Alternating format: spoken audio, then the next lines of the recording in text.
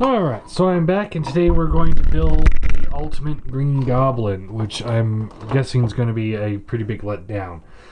An ultimate letdown, if you will. Oh, I'm so funny. Alright, so just plug this leg in. Plug this leg in. From what I hear and understand, this is a retool of one of the Hulk figures. Not too surprising there.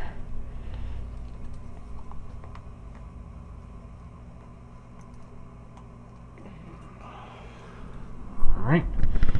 So there we got the legs together. Up. Now put the head on. Yeah, ooh. Ah, he's scary. Shoulders go in. And plug the shoulder in. Then you can take this piece here and plug it on his back. And there you go.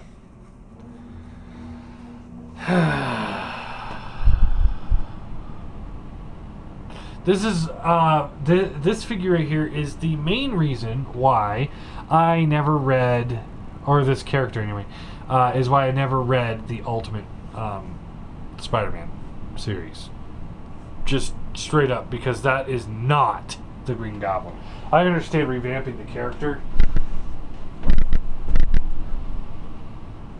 I totally get that. But how do you get from this, or get to that, from that? I mean, are you fucking kidding me? I don't even know what to say here. I am a major Green Goblin fan. I've said that many times. This is Green Goblin. This is...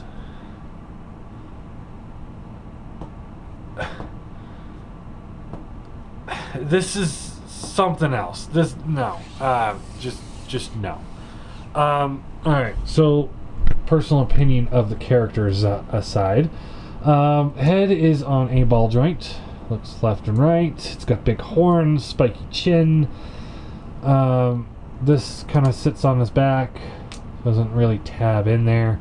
He's got a ball joint for the abs or whatever. Shoulders rotate up and down. They go in and out a little bit. Bicep swivel. Double bend elbow. Hands rotate. There's a hinge in there.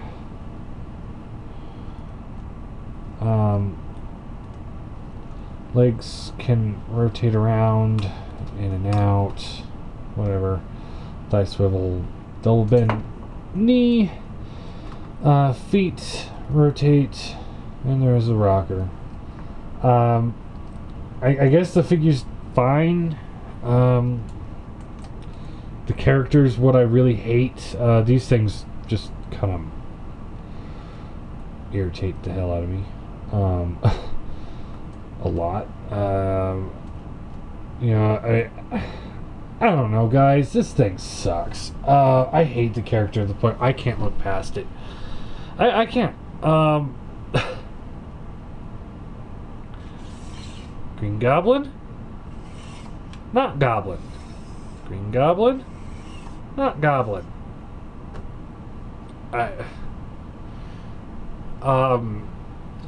For the figure, I'd give it a 5 out of 10. It's a disappointment. The wave is a disappointment.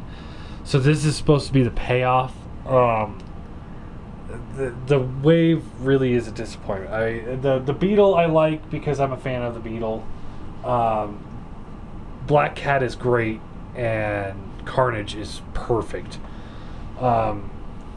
Which means there's, depending on how much of the wave you're buying, there's 4 to 6 more figures that are crap, and then the payoff is this. That's more of a punishment to finish the wave than it is a payoff. So here he is next to Hulk. Yeah. Hulk better. Hulk better. Here he is next to Superior Venom. So yeah, he's a nice big figure, but not worth it. It's not worth it. Yeah, if you buy this set for Carnage and Black Cat like I did, you know, you won't be disappointed with those two figures, but you're gonna not like the rest of them at all. Not even the slightest bit. I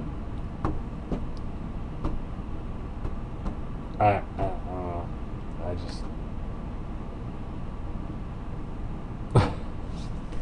it's sets like this that make me question whether or not I should really be going all into the Marvel Legends, but anyway, I guess that's it.